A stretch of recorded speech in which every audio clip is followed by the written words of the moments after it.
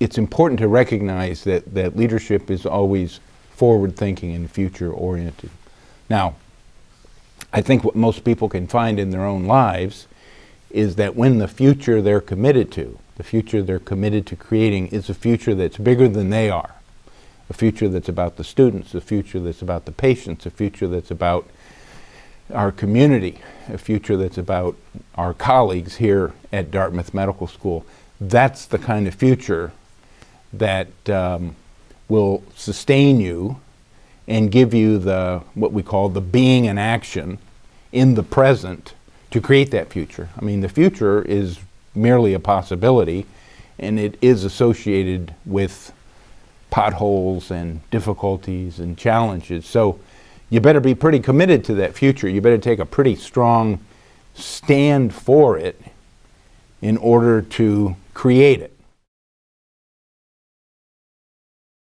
If you're living into a future that is exciting or that is compelling, or a future that you are willing to own, you know, a future that is about Dartmouth Medical School being the medical school that not only prepares our students to practice medicine, but also prepares students to be leaders of change. For me, that's a pretty exciting future. That's a future I'm willing to take a stand for. That's a future I'm willing to go after, even though there's going to be barriers and obstacles and challenges along the way. So that's why the future has to be big and bold. It has to be enticing enough, appealing enough. It has to be feasible. Those kinds of futures are what mobilize people to move an organization forward.